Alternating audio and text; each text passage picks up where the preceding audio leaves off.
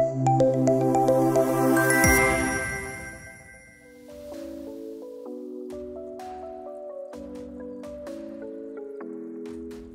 discussion which will be regarding the research-based learning skill development and multidisciplinary approach, a robust ecosystem in HEIs. And to do the session, I would like to welcome our eminent panel speaker as well as our session moderator, Dr. Naveen Das, the Vice-Chancellor, Officiating and Pro-Vice-Chancellor, Adamas University, Kolkata, West Bengal, on the stage with a huge round of applause. Along with him, please welcome our next panel speaker, Professor Dr. Parthasarathi Chakraborthy, Group CEO, MCKV Group, Howrah, West Bengal. Parthasarathi sir, you're requested to please come and join us for this panel discussion. Along with him, I would also like to welcome Mr. Meghdut Roy Chowdhury, the Executive Director and Chief Innovation Officer, Techno India University, Kolkata, West Bengal, on the stage with a huge round of applause, everybody. And also I would like to welcome Professor Supriya Pattanayak, Vice-Chancellor, Centurion, University of Technology and Management, Bhubneshwar, Odisha, on the stage with a huge round of applause. I would also like to request Mr. Maj Jain, VS Ranade, the Director, Kolkata, West Bengal, on the stage to please join us on the panel discussion. Can you have a huge round of applause for all our eminent speakers? And of course, last but not the least, Aarti Dwivedi ma'am, the Account Director and Regional Head, Academic and Government, LinkedIn, on the stage. Thank you so much, everybody. So now over to you, Naveen, sir. Clock says that we have about 10 minutes time if we have to wrap up by the planned time. But then I would request the organizers to give us at least some time, some extra time, maybe 15 more minutes. So that makes us about 25 minutes at our disposal. I think the panel doesn't need any further introduction. I'm so lucky and privileged to have such an esteemed panel with me. And I'm also reminded of Oscar Wilde, who said that, you know, in everything that we do, moderation is always the best policy, even in moderation. So like a true moderator, I would be brief, short, to the point. We have been discussing about various facets of education right from morning. So many of the points have already been discussed, debated. So just to touch upon, not to bring about any further new issue, but to give some strings to my panel to have their initial comments on. I will go exactly by the way the organizers had planned earlier. To begin with, I would give 2 minutes to each of my panelists to have some opening remarks of these three important aspects of education: research-based learning, multidisciplinary approach, and the skill development of any learning. Research-based learning, multidisciplinary approach, and the skill development of learning. These are all related, we all know. People who have spent their lifetime in education, we know that you try to differentiate each one of them and you will be faltering on either one or the other. The new education policy which has come up during the pandemic has given a fillip to this thought. Suddenly the whole world is talking about skills. The whole world is talking about not becoming a lopsided creature in our education. The whole objective of education has been to become, or rather to make our students holistic professionals. And at the same time, at least to my small mind, I cannot imagine learning to be anything but research. How can learning be not research? When we read a book, when we read a storybook, when we read theory, we are actually researching in our mind what our past authors, what our past thinkers have said, and trying to match with what we think, and that is exactly what research is all about. So without much ado, I would go exactly the way we have sat, starting with Aarti ma'am. and finishing with Parthuda about 2 minutes about these three important topics. Your opening remarks, ma'am. Thank you so much, sir. It's again an opportunity to share the stage with all of you. Definitely, out of the three topics, which excites me the most is the skill development. I've been talking about that since morning. And I guess being at LinkedIn, we believe skilling and upskilling, it's really important for everyone today, be it me or be it the students or the freshers we are talking about. What at LinkedIn we talk about is that LinkedIn has become the new resume. And we talk about resume, we know that we talk about our qualifications, we talk about the degrees, the projects, etc. How LinkedIn is helping it's called the new resume because we have seen now when the companies are hiring, they talk more about skills. They talk about the specific skill sets they are looking for.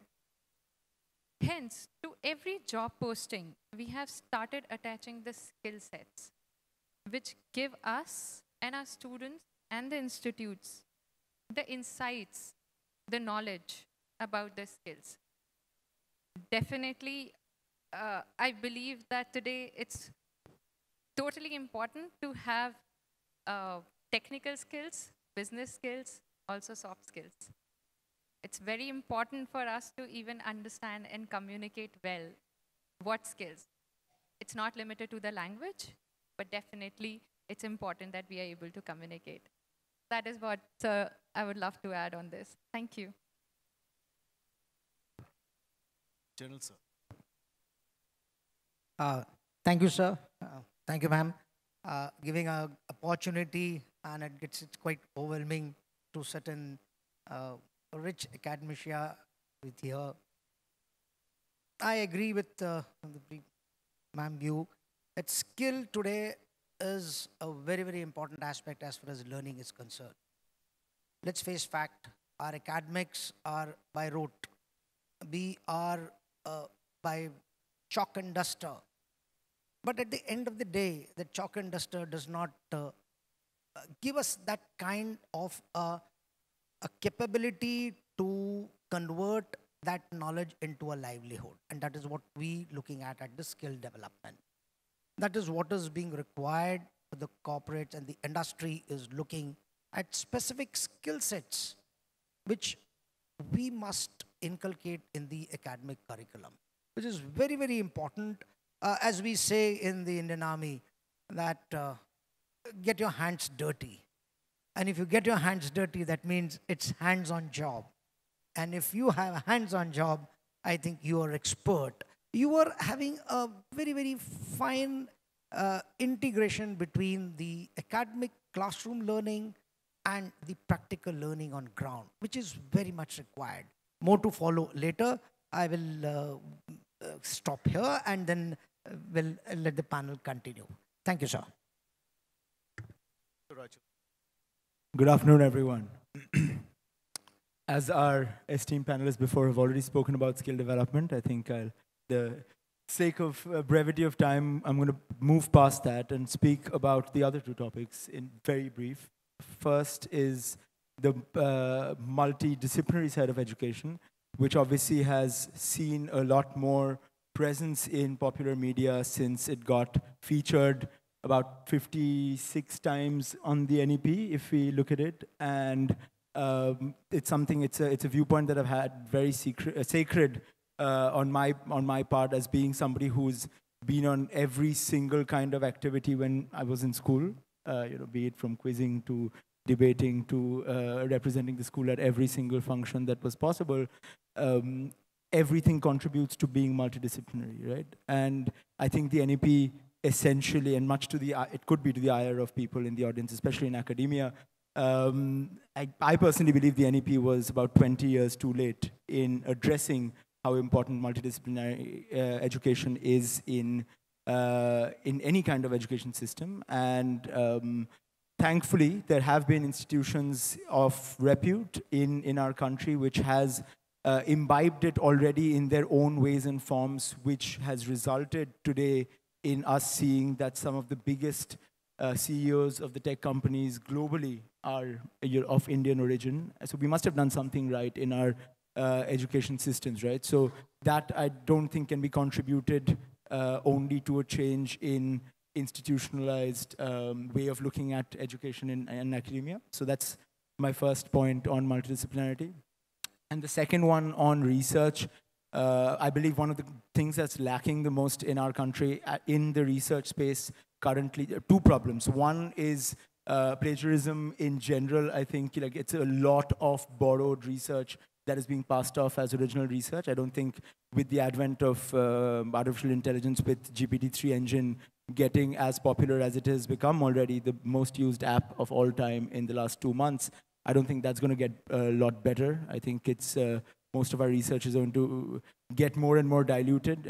If you look at the global research space, Indian research is not held at the same level as most of, say, American or European universities are, and that's because there's a lot of dilution in the world of research. And the other point that I'd like to touch upon in the research space, and I'd love to hear what our co-panelists have to say about it, is the lack of actionable research, because there's very few institutions working towards building companies or building startups out of the research that comes out of the institutions. And these massive research papers end up becoming absolute trash in days to come. On an average, it says it's an actual statistic. They say that all statistics themselves are statistics and somebody's come up with that, right? But on average, a PhD thesis is read by 3 people at most on the average one, and 2 of them are the person who's written it and the person who's reviewed it. So I'd love to hear what my other panelists have to say about it. Supriya, ma'am.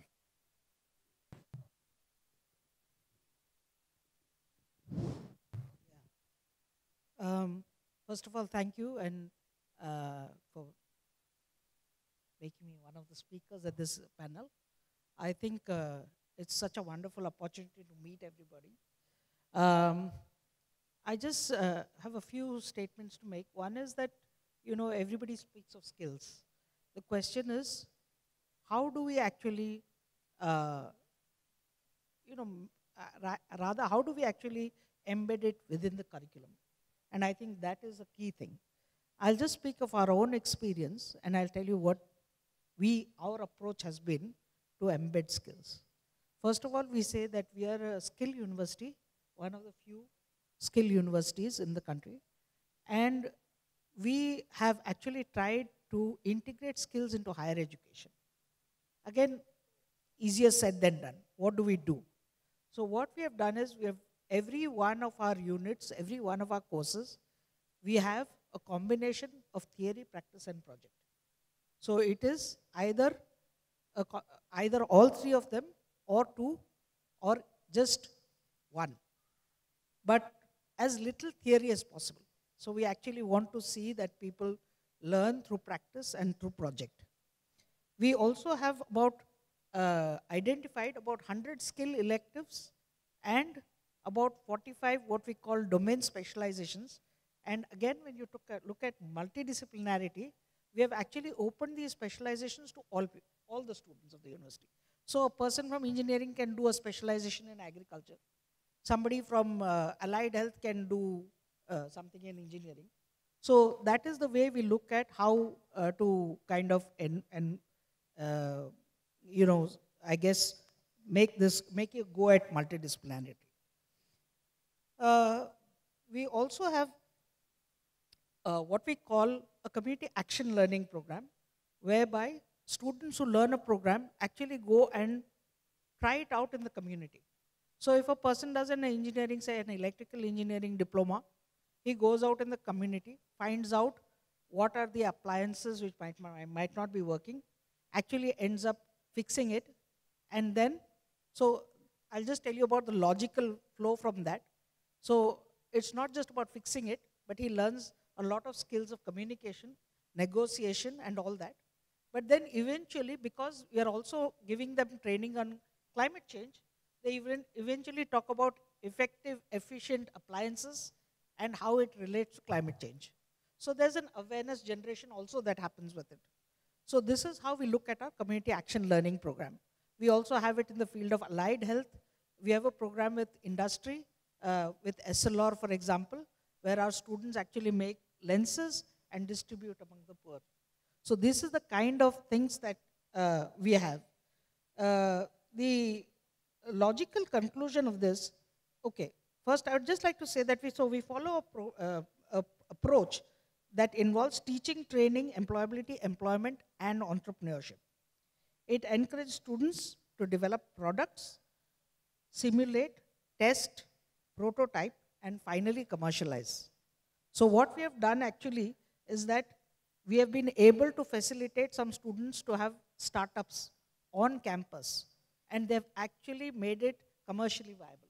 So they're actually students are producing e-rickshaws.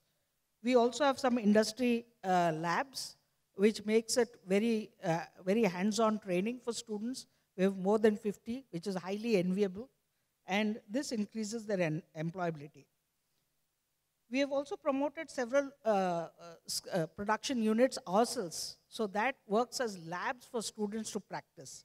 But what is most interesting is that we are also, as a university, as a skill university, we are a registered vendor, and whereby we produce high precision components for HAL, ISRO, DRDO. So the students are getting very hands-on training. They are actually going and producing these high precision components. We also are, being a skill university, we support the World Skills Competition, and we had last year, one of our students actually compete internationally, representing the country in the CNC turning skill. So you can see how we have tried to embed skills in everything that we do, and we have and this is across all courses. I gave some examples from engineering, but it is embedded within all our courses. And I said the multidisciplinarity is there. The only thing to support this, we have also established about 20 research centers. And what we believe in is, in some ways, we have completely aligned with NEP right from the outset. Actually, we are just a 10-year-old university. So even prior to NEP, we were there. We have our own skill qualification framework.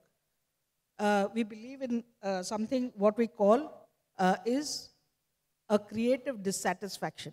Unless you are creatively dissatisfied, unless you push for disruptions, you won't be an agile university to keep pace with what is happening every day. The changes are so fast that you need to be extremely agile.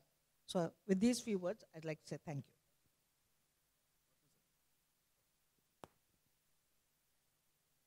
you. 3 terms are there. RBL, it's not the bank RBL. It's SD, not the standard deviation. And MDA, multidisciplinary approach. These 3 terms are required. Where? There is an environment, educational environment. What sort of education? Higher education environment. How do you define higher education? School and college. It's a misnomer. These 3 terms, RBL, SD, MDA, required even in school education. That is my conception. Let's think about your childhood. Your mother is cooking in a kitchen. Suddenly, your distant relative come in. Less vegetables are there. They have come in at such a time, they require lunch. What is that? Research. So she thinks what sort of item she has to prepare with less amount of vegetables to feed them. Everybody is a researcher in the truest sense. A new wed lady doesn't know how to cook. After 1 year, she learns how to cook. Skill development. Multidisciplinary. She doesn't know how to sing. But she has observed that in many occasions, like marriage, birthday party, if someone sings, she gets praised. She starts learning singing, either through YouTube, either through some friend. She was not a singer. But she learns multidisciplinary approach. It happens to everybody. It happens in everyday situations. It happens every corner of life. It happens in field. It happens in factories. So it's not the HEI, higher educational institution. It is everywhere. We have come across many sort of theories. Now, everybody talks about OBE, outcome-based education, Bloom's taxonomy. Why? Because NAC has come, NBA has come, NPE has come. Suppose there is no NPA. Suppose that committee doesn't exist. We are a country like Pakistan. What is the need of national policy of education? 15 years back, there was education policy. Let it be like continue. It's not Finland that it requires to be updated national policy as per the global need. So someone has made Kasturi Rangan and his team, and the government is trying to implement since 2018, lot of draft committees, lot of suggestions, modifications. It has come down from fatty 500 pages to 200 pages now. And everybody is trying to. Are you conscious? We are teachers. Think of a situation that being a teacher, NP doesn't suggest there is no existence of NP. How much we are trying to implement from our own mind. I do think, that's my personal opinion, we do not get good teachers in most of the academic institutions. Someone said in the last session, that is those who are not able to get somewhere jobs, they come for teaching assignment. It's unfortunate. So my suggestion is that these things are required. These things required earlier and will be requiring every moment. This RVL, not the bank, standard deviation, that is skill development and multidisciplinary. One supplementary. When I talk about the multidisciplinary, it's my experiment. We started one in course, BTech, electrical and electronics. There are no takers. AICT approved. I don't know how many colleges in West Bengal that stream exists. If you make BTech degree of 4 years, mechanical plus electrical. If I say I am a doctor specialized in cardiology and eye, you will have less trust on me. So it's not the multidisciplinary. Let it be interdisciplinary approach. Thank you. Thank you, sir. In fact, to summarize, my 5 panelists all learn it their own way. It's very, very difficult, but let me still attempt it. I think I must thank Mr. Roy Chowdhury to actually challenge all of us here. And I know your position makes it easier for you to challenge the others with, obviously, plagiarism in research. And that much of our research is actually not outcome-based. And what he mentioned was also partly correct, is partly correct, that there are very few people who actually read the research that we do. And particularly those for whom we think we are doing research. The stakeholders actually don't care. We have to think seriously about this. On the education front, if we take education and skill to be the two sides of the same coin, Major General Ranade, I think, hit the nail on the head when he said that we have to get our hands dirty. It's not enough to know something, but we should also be able to apply through the skills that we have. And ma'am, Aarti ma'am mentioned about all the 3 types of skills, the soft skills, the technical skills, and the business skills. If we have these skills, I think even if the domain that we are studying is remotely related to business, I think there will be an economic viability also that Supriya ma'am hinted at, which she is practicing at Centurion. And lastly, Sir, I think, Parthu sir, you actually mentioned about making education seated in practicality, seated in the context. If education is seated in context, automatically research-based education, skill development, as well as multidisciplinary will automatically come in our education. And as he rightly mentioned, more than multidisciplinarity, I think we should first attempt to have interdisciplinarity and then perhaps aim at multidisciplinary. We are still a long way to go to become multidisciplinary. With these comments, I would rather like to throw open the panel to a couple of questions from the audience. I think you have waited for long, so I think you deserve some time. If you can ask any question to anybody in the panel, specific, or even to the whole panel, I think we would be more than happy to answer. Any question? There is.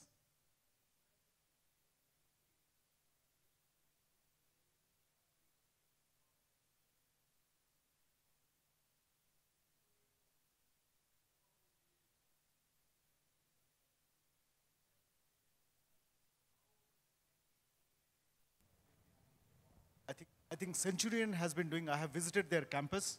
Centurion does fantastic job on this. Research which is industry oriented, not academic research. He talked about industry oriented research. Ma'am, would you like to answer? Or maybe Yes. you can, sir? Thank you for that question. Actually, I think that's a very pertinent question for all academic institutions today. You know, whether the researchers and my colleague, my co-panelist here actually raised the same question as to how much of the research is actually applied, how much of it is actually relevant. We are doing research for the sake of research, and we are almost dated in the kind of even PhD research which is taking place today. We are taking up topics which are 10 years old. We are not taking up what is current. So we are already dated. So I think it's a big challenge. So what we say at Centurion is that you have the practice, do your research around the practice. So if you are building a poly house, you look at how you automate it. So the engineers come in and do the research around what are the parameters, because they don't know anything about agriculture. So they work around researching that and embedding it into that, and then only you have a solution which you can take then to the farmers. You can take that to the other institutions. So that is the way we have to go about it. Otherwise, it's always going to be, either very theoretical or quite dated. Sir, what you have meant, what if I have understood, that how come an industry person can be included in academics, though he may not have academic research. Am I correct? Fine. There are plenty of people, those who are involved in the steel industry, chemical plants, having diploma in engineering, master craftsman. They can teach our MTech PhD students. Doing PhD without going to the university, BTech, MTech, PhD. And those persons, those who have spent time under the blast furnace in the chemical plants, having diploma of Polytechnic, knows much better. Their research articles are published in the trade journals, industry journals.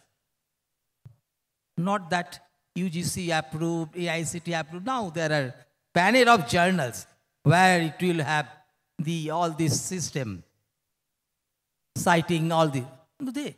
But that's the reason we have been fighting with the AICT, and the AICT has approached us. And probably you may be aware, those people has to be recognized. They will be offered professor post without PhD.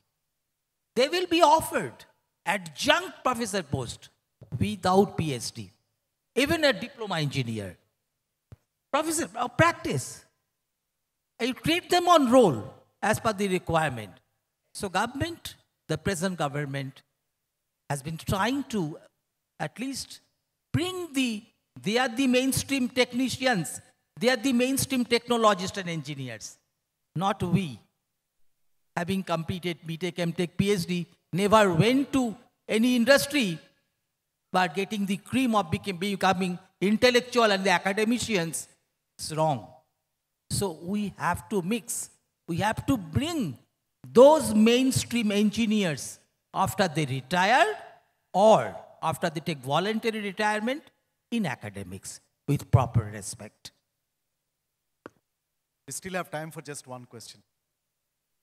Yes. Can there be a mic given?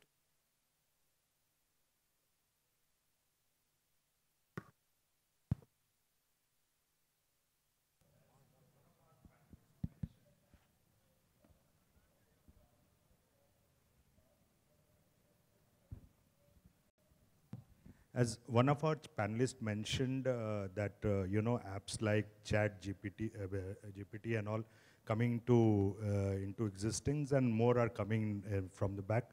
So how should an academia, prepare themselves for that challenge? Because it is going to be what we foresee a major disruption, and all, academia has to be prepared accordingly. So what should an academia do to prepare ourselves for this kind of challenges that is coming up? So, if you look at the world of neural networks and the way it's functioning now, the way it has been made available to the public, most of this disruption has happened in the last 2 years. Does that mean that GPT engines did not exist before that? Absolutely not. We're on the GPT-3, 4 is coming. Research on this by this particular company that we've been hearing about often, OpenAI, has been happening for a while. Now, why did it become so relevant recently is because a huge amount of money, almost to the tune of $1 billion, was spent by Elon Musk on this particular company to accelerate the progress, which meant more smart engineers coming in together and building out a better engine. Now, we're at GPT-3. This is where it gets interesting. I don't know how many of you are aware of how these engines work. We're at GPT-3. If we compare it in terms of size, let's say, and its computing power, if we say that GPT-3 engine now is the Earth, what is coming after this, GPT-4, in 2024, mid-24, we should have it, is going to be the size of the sun. Now, if we know anything about, if we've ever gone to geography class in school, I think we know about how much bigger the Earth, how much bigger the sun is than the Earth. So we know that in terms of what we're talking about disruptive powers, we are very far from even scratching the surface. What does normally happen when massive disruptions like this occur everywhere in the world?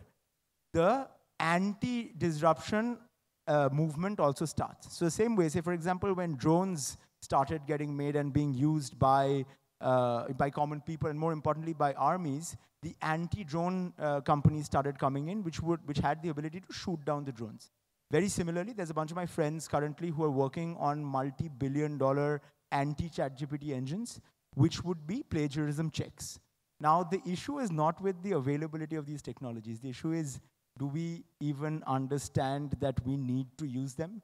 Do we understand? Because if you look at academia today, my biggest issue with academia in general, and see, I mean, I might again cause ire to a lot of people here, especially senior academics who've been in this world, but the biggest issue with academia is we exist only in echo chambers. We only talk to each other. We only talk to people in academia. And every time a young person goes into academia, you're talking about 4 years spent in learning something which by the time they come out, it's already over, right?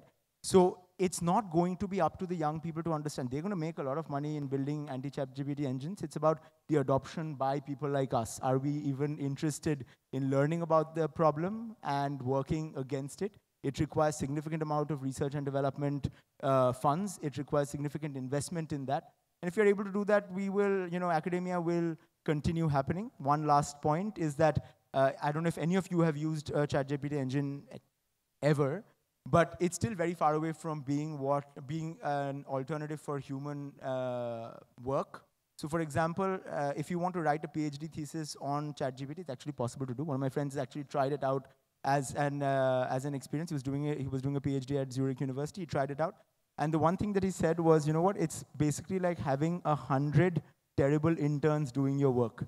You still have to get it together and stitch it and make the biryani yourself, right? You have the stuff available, which is fairly good, a bit backdated because nothing on ChatGPT that we see is updated past 2021. That's the last time. So all the engines currently are 2021 and from before that. So we're still very far away from making it a human replacement, but a lot of work to be done, and more work to be done by us, I think. Otherwise, academia is going to have a tough time. Thank you. Thank you, Mr. Chowdhury. Well, I think I take the last point of yours and say that we as academics, we have to break the narrow domestic walls that we have created around ourselves. The world expects much more from us. The world expects a bit more practical of us. The world expects that we do research, we teach more to seat research and learning in the context. So with those words, I wrap up the session. Thank you very much for giving us this opportunity. And thank you, all my fellow panelists. You have done a fantastic job of keeping the time just delayed by 20 minutes. Thank you very much. All right, so now I request Mr. Vishwajit Ghosh, the Vice-Chancellor of the Newtia University, on the stage and felicitate our respected dignitaries on the dais one by one for their eminent and remarkable performance in the industry. So first I'm going to start up with the panel speaker as well as the session moderator of this wonderful session, Dr. Naveen Das, the Vice-Chancellor, Officiating and Pro-Vice-Chancellor, Adamas University, Kolkata, West Bengal. Next, I would request her to please felicitate Professor Dr. Parthasarathi Chakraborthy, Group CEO, MCKV Institute of Engineering and other units, Howrah, West Bengal, with a huge round of applause, everybody.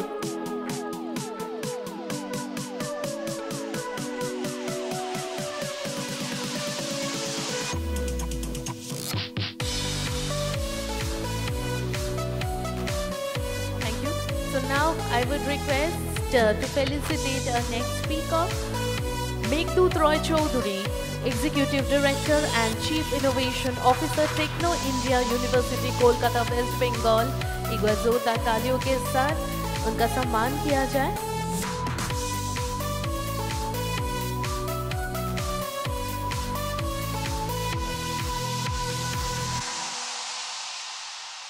And we also had Professor Supriya Pattanayak, the Vice-Chancellor, Centurion University of Technology and Management, Bhubneshwar, Odisha. तो मैं चाहूँगी कि sir और ma'am आप लोग please एक-एक करके अपना सर्टिफिकेट्स लेके आगे आ जाए, so that our photographer can click the picture.